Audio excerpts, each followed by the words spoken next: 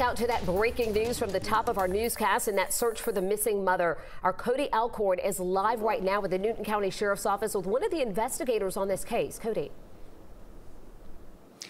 We continue to follow that breaking news here in Newton County, where a vehicle has been found in the search for Yolanda Brown. Of course, she has been missing since September 3rd when she was last seen leaving that pub on Virginia Avenue in Hapeville.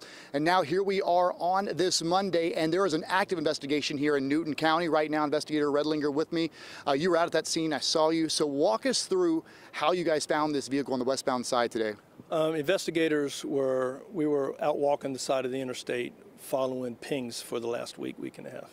And all tied to the Yolanda Brown disappearance, correct? That's correct. And this car, we saw it was pretty heavily damaged. Just walk us through the investigative phase once you found that vehicle, what you guys have been doing out there, not too far from here. All I can tell you is that a vehicle with some similarities was located in the woods, and that vehicle is being transferred to the GBI headquarters.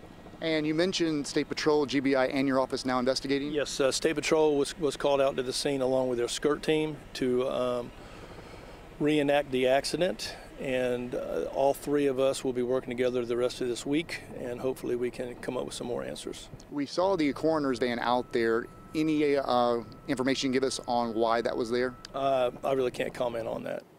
And at this point, what's the status of Yolanda Brown's case? It is still active, ongoing investigation. And what are you guys hoping from here? So you got the car out of there. What's the next phase in this investigation? I know her family was here. Yes, we were just talking to the family to let them know that we had located a vehicle that had some similarities, and we wanted the family to hear it from us and not news media or anybody else. The GBI is going to go ahead and comb through the car, and then once they have all their information, we're going to get with them at the end of the week. And just to clarify for people watching, as of right now, Yolanda Brown still considered a missing person? Yes, that's correct. Okay. Thanks so much. I really appreciate it, Investigator. Appreciate it. So again, still a lot of unanswered questions here, as this is an active and ongoing investigation. But again, I can confirm Yolanda's son, Joshua, who heard from during a news conference last week, pleading for the public to find his mom, was here.